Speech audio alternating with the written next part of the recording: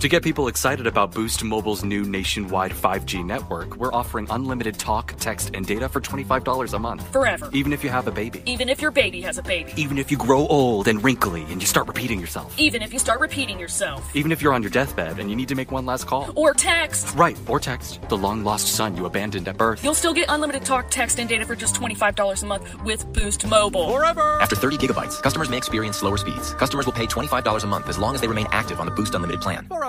Ryan Reynolds here from Mint Mobile. With the price of just about everything going up during inflation, we thought we'd bring our prices down. So to help us, we brought in a reverse auctioneer, which is apparently a thing. Mint Mobile Unlimited Premium Wireless. How to get 30, 30, bit to get 30, bit to get 20, 20, 20, bit to get 20, 20, bit to get 15, 15, 15, 15, just $15 a month? Sold! Give it a try at mintmobile.com/switch. $45 upfront payment equivalent to $15 per month. New customers on first 3-month plan only. Taxes and fees extra. Speed slower above 40 gigabytes. See detail. The DSW Black Friday sale is on. Take 30% off almost everything in stores and online right now. Yep, you heard that right. 30% off. Stock up on new shoes, bags, and extras for you and yours from all the gift-worthy brands you love. But hurry, Black Friday can't last forever. Get to your DSW store or DSW.com ASAP to save big. Exclusions apply. Details at DSW.com.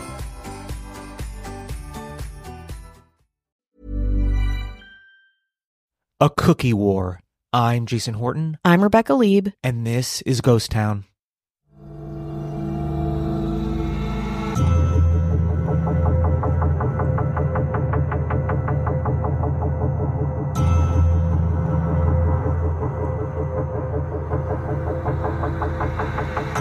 If you don't know Crumbl cookies, you probably don't live in North America and or aren't online too much.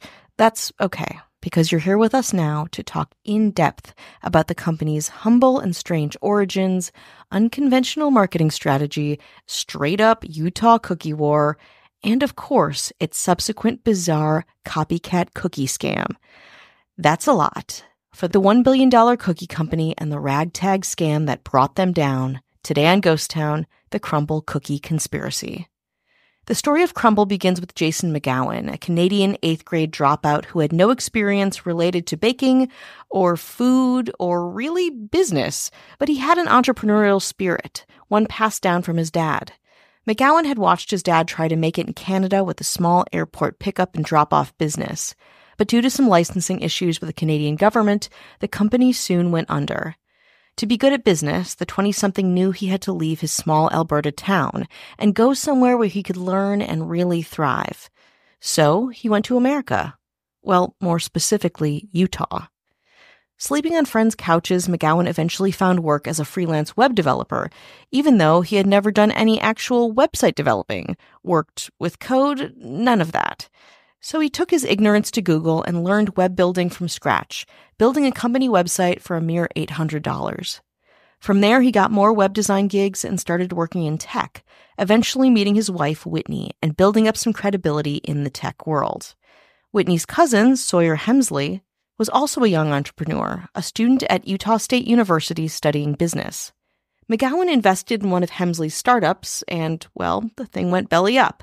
But McGowan admired his cousin by marriage's ambition, and in 2017, the two decided to formally go into business together. After talking through dozens of ideas, the two cousins decided that maybe cookies were the thing. Random, right? I couldn't find out why they hopped aboard the cookie train, but according to the Crumbl website, McGowan and Hemsley, quote, teamed up on a quest to bake the perfect chocolate chip cookie. They dreamt of bringing people together over a box of the best cookies in the world. Inspiring, no? But first, the two actually had to learn how to bake the best cookie in the world, literally. And let's just say it took time for these two guys to get it right. At 12, 1 a.m., 2 a.m., even later, the cousins would go through hundreds of pounds of dough using trial and error, making cookies so bad that in a later interview, McGowan called the desserts the two had produced, quote, flat, raw, and disgusting. Meanwhile, two local competitors, Dirty Dough Cookies and Crave Cookies, were teasing their own openings with suspiciously similar aims, making and selling delicious cookies for profit. We'll get to them later. In the meantime, McGowan decided to apply some tech knowledge to his abysmal cookie making using a concept called A/B testing, which is basically testing two versions of a product and only changing one element at a time, a kind of control and variable process. The two made two types of cookies and would go to local gas stations asking people which cookie they liked better. Then, based on this gas station feedback, they'd tweak and refine their recipes. 5 months of this, and the team finally produced their very soft and very massive milk chocolate chip cookie. So they finally had a product. But now they needed a storefront. With all of McGowan's personal savings, they leased a commercial space in Logan, Utah at $800 a month. Because they had very little money, they could only offer one product at their store, and it was, you guessed it, that milk chocolate chip cookie. But wildly, a random store in Logan selling one thing, a chocolate chip cookie, actually gained a following. Through social media, word of mouth, and having pretty good cookies, the store became successful, and, drum roll, they added a second cookie into the mix, if you can call it a mix, their now famous chilled pink sugar cookie.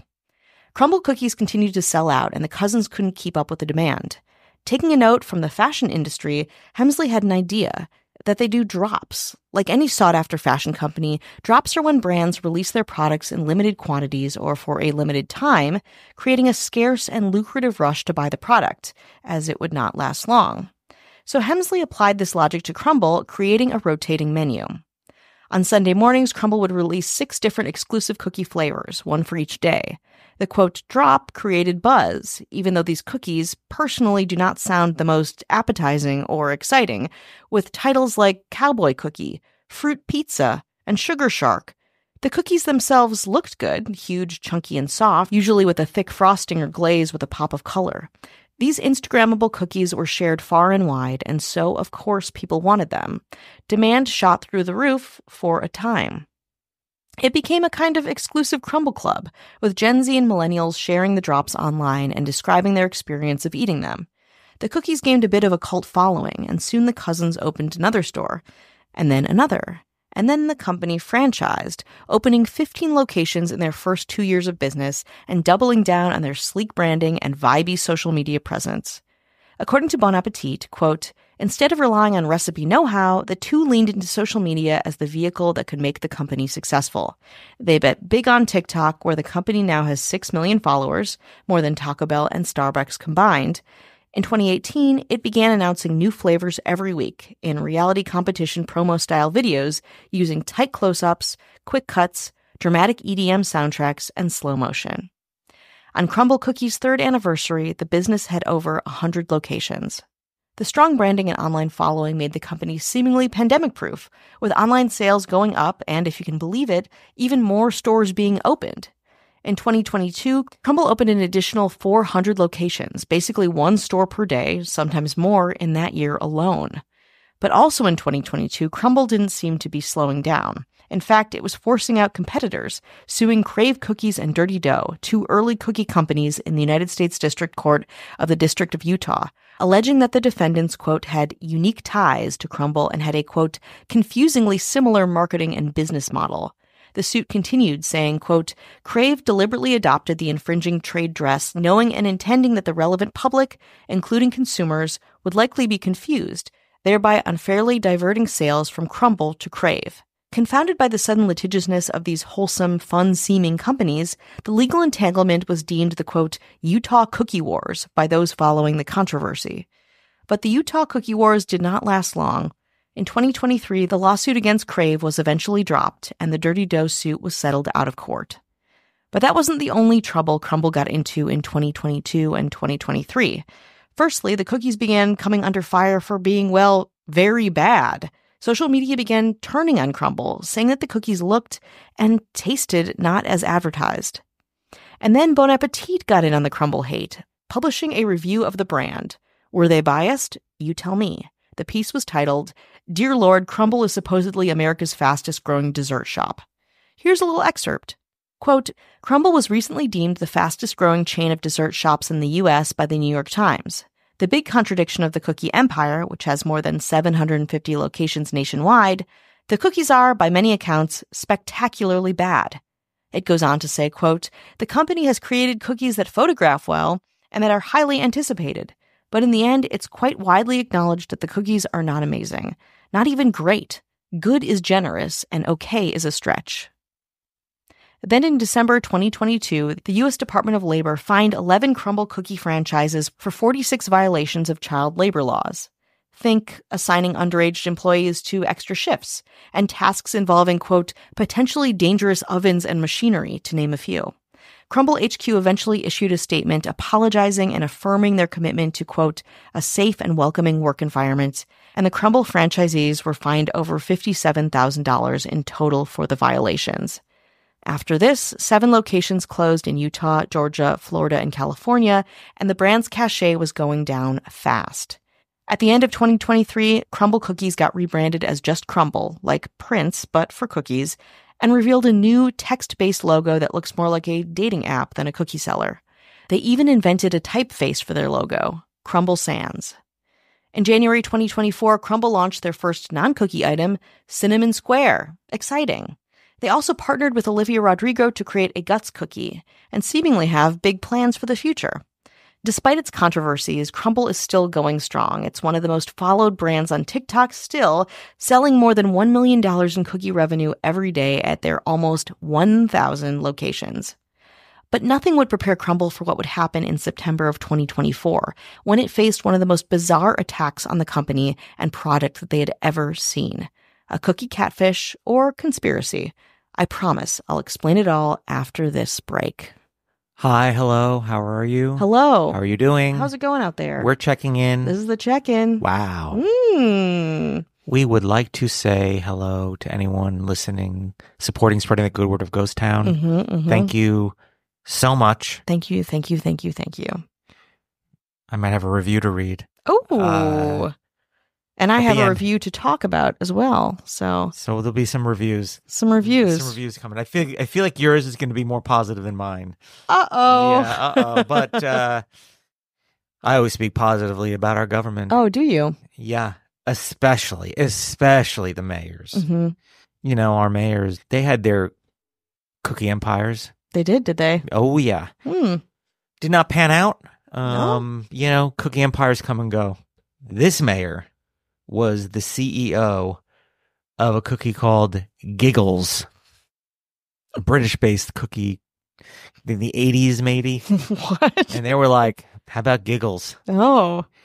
I think Giggles is great if you would like to kidnap and like a child? Yeah, and you're like, let's just name the product, the thing. Yeah, it sounds like it has marshmallow. Does it have marshmallow in it?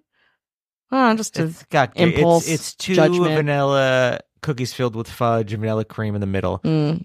Usually, like British, cookie bakeries, the baked goods and candy are pretty great. Yeah, generally speaking. True. But Giggles didn't last, and Chris Hernandez is behind that. Oh, hello, and thank you. Now, this one I remember. I remember the packaging. They were pretty good cookies called Almost Home, and they look like. It has kind of like a Pepperidge Farm. It's Nabisco. It had like a Pepperidge Farm cozy. Look. Sounds cozy. Very cozy. Yeah. There's like almost like the stitching where it says Almost Home. Like it's almost like a knitted quilt or something like that. This is a very 1980s, 1990s cookie. I thought it was a good cookie. I guess people don't like home. So, but I'll tell you who loved being the CEO. Marissa Rothermel. Hello. And here's another fun one. Magic Middles. What's in the middle? Magic. Oh. Title didn't say it all. Just wanted like a cream this filling or like a fudge. A Keebler jam. Wow. Okay. A Keebler joint. Another thing that these brands of things exist, and for some reason they're just not there anymore, and you don't register they're not there anymore. You're not like, I need my Magic Middles. Yeah. I'll tell you who also was brokenhearted. Matthew Clemens Leray. Sorry. And this mayor was like, go big or go home. Oreo Big Stuff 1F. Oh, I remember. Okay, this is the first one that actually rings a bell in my brain. It's like, you want to get stuffed? Hell yeah. Listen, that's the answer. I always want to get stuffed. I don't need any context. Okay? Just want to get stuffed. And that only lasted from 84 to 91. So that was pretty old school. I was only in my mid to late 30s when it ended. That's it. Just a young buck. It's our mayor, Casey Weber. Hello. And this next mayor was like, Fig Newtons? Nah. How about Apple Newtons? strawberry Newtons, raspberry Newtons, Love all those Newtons. another Nabisco joint. Yeah. But people are always like, it's fig or nothing. Which No, it's I like know. fig. I No, know. raspberry Newton, amazing. I remember those multi-flavored fruit Newtons. Yeah. They were probably, great. I think probably what happened is people were like, no, this is better, but I'm so used to some reason. Who eats figs? Yeah. Get out of here. That's right. But they are kind of good Yeah. as an option. It's like Munchausen by proxy, but the fig Newton is holding us captive. Is that right? Well, this mayor has held us captive for a little while. It's Kelly Meehan, Hello. who I hung out with when I was in Philadelphia. She Oh, came to one of my stand-up Oh shows. my with God, her that's husband. amazing. Yeah. Oh. Yeah, she was there. She was getting crowd work done. She was she was handing it right back to the. I didn't Love do that it. because I don't impose on. Well, I did. I imposed on other people, but not Kelly and her husband. Mm-mm. So we hung No. out, and I was like, "Wouldn't it be great if Rebecca was here?" That would be And great. she was like, "Rebecca?" I was like, "Yeah, the other host on person? Ghost Town." the woman voice. She's like, "Oh yeah, She's like, I sure. guess, Sure. but hot, the good one." Mhm. Yeah. We got the A. That's what she was saying. Uh-huh. Oh, Well, that's Kelly Meehan. hello. And this mayor was like, more Oreos. This is Oreo. Oh, Where no. it was chocolate on the inside and vanilla as the cookie. So the inverse. Whoa, switcheroo, surreal. Yeah. So people were like, we Don't want this. that. That's not the cookie we want. No, that's Why the would you make opposite. the cookie we don't want? That's what the huge Yeah. was the cookie itself. Yeah. And that's courtesy of Mayor Kat Joselle. Hello. This one you might remember. And this mayor hopes you do too. Teddy Grahams. Oh, yeah. Teddy Grahams of yeah. bear witches. Huge part of my childhood. Eating animal. Just eating the heads Crunch, off. crunch, everything. crunch, crunch. Eating the heads off. Give me another bears. bag. Give me another box. Give me those bears. Well, you were the only one because the brand did not last. Well, it tasted like a shellacked sugar cardboard. Yeah. So I understand that. but good. But I like them. That's from Mayor Ashley Matson. Hello. And then our governor. Mm, Governor. Just flying in a plane made of all these cookies. She flies a cookie plane. Ooh. She's got a cookie copter. Mm. And she, The chocolate chip falls off every now and again. She can fix it. Don't worry. and she gets a piece of all of it, and then these cookies they just get decimated, and she's like just like ha ha ha ha, I know. and moves on to the next thing. Exactly. It's like layers of cookie sediment on her property. And you can see like geologically the different types of cookies that she's crushed and she's warded over. She was like off with their heads. Yeah. The Teddy Graham heads. Exactly. She was like, I ordered this too long ago. Yes. Be done. She loves the beheading of a cookie bear. Animal crackers? Get the fuck out. Yeah. Well, that would be our governor, Avian Noble. If you want no ads, no chit chat, bonus episodes, just the good stuff. 7 days free. Head on over to patreon.com/ghosttownpod. You want to talk about your review, and then I'll talk about my review? Yes. So I have to mention this because I see a lot of immersive theater, and I'm a lot of the times not as enthused about it after I see it. But I just saw this incredible show called Great Gold Bird. It's called an immersive wander play by Twin Alchemy Collective, and they are associated with Hatch Escapes and Scout. They are associated with Hatch Escapes and Scout Expedition Company, which I've had great experiences with also. And the wander play itself is written and conceived of by Katie Green, whom I immediately stalked because I was like, who is this woman? I need to know more about her. Great Gold Bird is this wonderful immersive theater experience that takes you online, offline, online again, different parts of Los Angeles. I don't often enjoy immersive theater experiences because they don't like go the distance, because they don't attend to every detail. And this one, you start with an email and you start sleuthing online, and eventually that gives you a code, and that takes you, I don't want to say too much, but it takes you offline into a different space, and you traverse a lot of Los Angeles to kind of figure out the mystery at hand. And it was so engaging and so fun that I highly recommend it if you're in Los Angeles, or come to Los Angeles and do it, because it will take you around town. It's very retro, but also evocative of the spirit of Los Angeles. We talk a lot about theater in LA on this podcast, and I have to plug it because it was so great. So it's called Great Gold Bird. You can find more information about tickets and the show concept itself at greatgoldbird.com. Oh, this won't be so great. Oh, no. Will it be gold? No, maybe a bird-like? Bronze, a rusty bronze, maybe. Okay, here we go. I've tried a number of times, but I can't get past the confusing middle of the show. 3 stars. Okay. That's we'll not bad. take it. Yeah, we will take it. We'll take Crawl on my hands and it. knees for that one. Well, we are in the thing that this person is talking about, which I and if they hate other parts of this, they're gonna hate this one. I find the beginning so interesting when Rebecca talks about the background and history of the place. And then the podcast comes back from a commercial and they keep talking about mayors.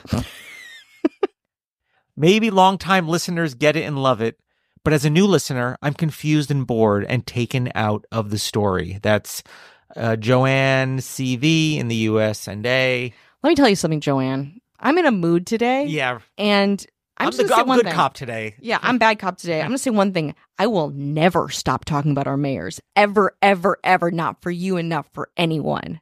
So take that back to iTunes and I think it's give us another. It's called Apple Podcast now. I don't know what year you think it is. I'm in a fugue state. 20. I'm in an anger fugue state. Just go back to Apple Podcasts and give us a 4-star review now. Thank you very much. We do appreciate any review that you give. Yes. So for anyone out there listening, you're here right now. The break. This is all the break, and this is what we like doing the podcast. We like talking about things, sorting things out, hashing it out, and then we go back. This is us. Things. So if you don't enjoy this, and I might fast forward this on another show. Maybe I generally tend to listen to everything, so I'm lazy. But just hit that fast forward button. Yeah, that's it's free. It's free. Yeah. We do this for no money. Yeah. So just fast forward, In will fact, you? if I lost money parking today, so Jason lost money parking today. So fast forward, Joanne. But also thank you. But also thank you so much. Please never stop listening. We'll do better. We'll do better. You want to get back to it? Let's get back to it. After some big missteps, a cookie war, and a franchise crackdown on child labor, Crumbl was still going strong. And though it only had physical stores in the US, Canada, and Puerto Rico, the brand had a vibrant and dedicated social media following worldwide. Again, not really because of the quality of the product, but the attention-grabbing brand marketing and the photogenic nature of the giant, bright cookies. So on September 27th, 2024, Australian Crumbl fans were delighted when a TikTok user named Crumbl Sydney began uploading posts pretty much identical to the ones posted on Crumbl's official TikTok, advertising, quote, "Crumbl is landing in Australia, one-day pop-up store, Sunday, 27th of September, 12 p.m. till sold out." The account said that they were bringing cookies from the States to Australia for a once-in-a-lifetime cookie extravaganza, my words, not theirs, and continued to promote the event held in North Bondi. Originally scheduled for September 27th, 2024, the pop-up was pushed to the 29th due to, quote, flight delays. On the 29th, hundreds of Aussies flooded the pop-up location, waiting in a line that was over an hour to purchase 5 cookies max. The cookies, which sell in the U.S. for about $5 a piece, were now being sold for a staggering $12, that's $12 US, at an almost 300% markup. The high price was, of course, a red flag for those waiting to purchase, but hey, they were already there, they were already excited. What more could go wrong? Well, the cookies turned out to be worse than even the best version of the Crumbl cookie, which to me seems not that good. Many of the attendees took to TikTok reporting that the cookies were stale, brittle, mushy, and in a word, disgusting. Crumbl fans all wondered what went wrong. It didn't take long to find out. By studying the videos on Crumbl Sydney's TikTok, which according to Food & Wine has since been wiped clean, including their formal response to the scam accusations, fans realized that there was, in fact, no relationship between the actual business Crumbl and the pop-up. And while the cookies seemed to be made by Crumbl, online sleuths deduced through language and eventually by an admission by the account that the cookies were bought in Hawaii, hung out in a box for 4 to 6 days, and then sold to Australians for $12 a piece. Now, it made sense that the cookies were bad, not to mention any legalities surrounding the import of hundreds of stale cookies from the U.S. to Australia. The internet was outraged, and Crumbl Sydney was labeled one giant scam. In the days following the pop-up, Crumbl Sydney released a statement on TikTok, which has since been deleted and replaced with a Google Doc, which I should say also has been deleted.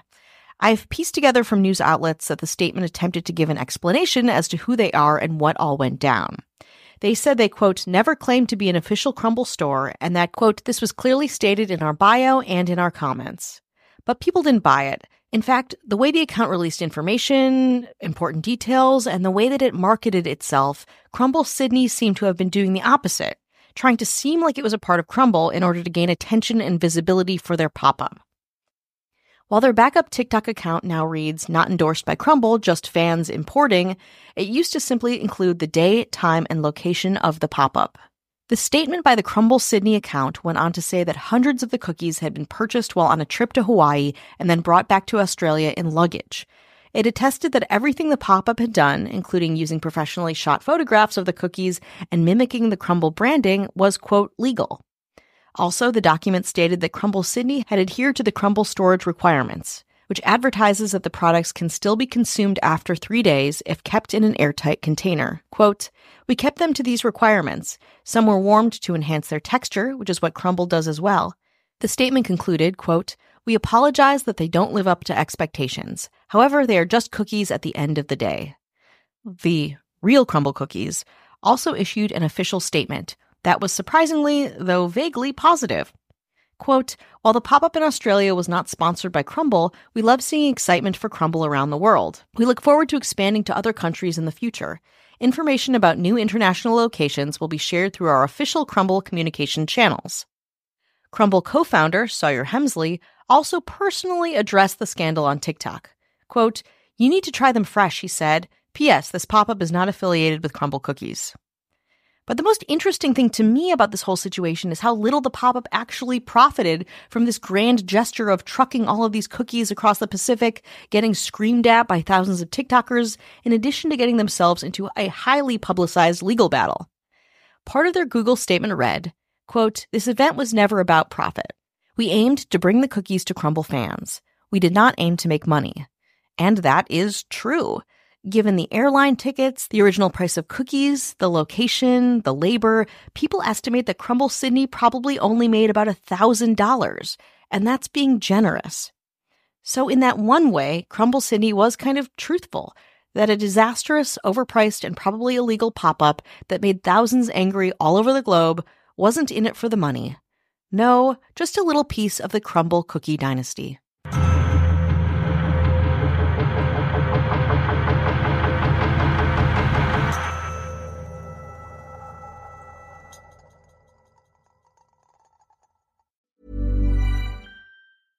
Ryan Reynolds here from Mint Mobile. With the price of just about everything going up during inflation, we thought we'd bring our prices down. So to help us, we brought in a reverse auctioneer, which is apparently a thing. Mint Mobile Unlimited Premium Wireless. How to get 30, 30, bit to get 30, bit to get 20, 20, 20, bit to get 20, 20, bit to get 15, 15, 15, 15, just $15 a month? Sold! Give it a try at mintmobile.com/switch. $45 upfront payment equivalent to $15 per month. New customers on first 3-month plan only. Taxes and fees extra. Speed slower above 40 gigabytes. See detail. So good, so good, so good. What's better than Black Friday deals? Rack Friday deals at Nordstrom Rack.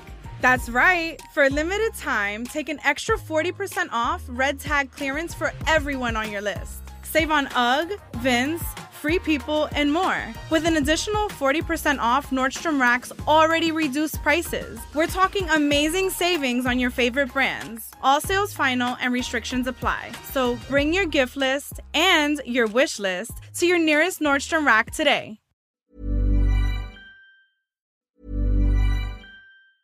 To make switching to the new Boost Mobile risk-free, we're offering a 30-day money-back guarantee. So why wouldn't you switch from Verizon or T-Mobile? Because you have nothing to lose. Boost Mobile is offering a 30-day money-back guarantee. No, I asked why wouldn't you switch from Verizon or T-Mobile? Oh. Wouldn't. Because you love wasting money as a way to punish yourself because your mother never showed you enough love as a child? Whoa. Easy there. Yeah. Applies to online activations. Requires port in and auto pay. Customers activating in stores may be charged non-refundable activation fees. Hey, this is Paige from Giggly Squad, and this episode is brought to you by Nordstrom. It's a season of wonder all the way at Nordstrom. You'll find the best gifts for everyone you love, including tons of ideas under $100 and gift experts to help. Wondering what to wear? They have everything from cozy styles to party-perfect looks, along with free style help from their stylist. Plus, they'll make your shopping easy with services like in-store order pickup, gift wrap options, free shipping, and returns. Discover the wonder of the holidays today in stores and at Nordstrom.com. Nordstrom's Black Friday and Cyber Monday deals are on now. Enjoy huge savings on styles from UGG, Free People, Barefoot Dreams, and more. Up to 60% off. Bombas presents unsolicited gifting advice. Number 1, if they say not to get them anything, get them something. 2, underwear is a great gift, just not for your boss. And 3, those absurdly soft Bombas socks and slippers you've been eyeing for yourself, they'll love those. And the fact that for every item you purchase, another is donated to someone who needs it, they'll love that even more. Go to bombas.com/ACAST and use code ACAST for 20% off your first purchase. That's bombas.com/ACAST, code ACAST.